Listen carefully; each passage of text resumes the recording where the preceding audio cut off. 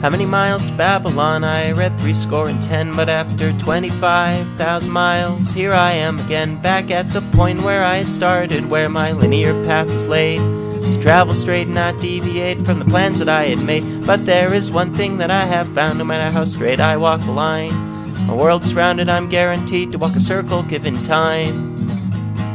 All these circles in my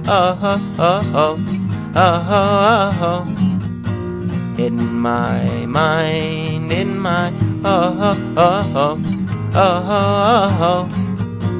in my mind, and I am getting pretty tired, fighting with the tide of a moon that pulls on me from here clear around to the other side. Oh, and the sun is not much better, sure, it's doling out my time, but every circumferring interval is another year left behind. So I am caught here in the middle, between gravity and fate, squished into this ethereal mess which I cannot relate to.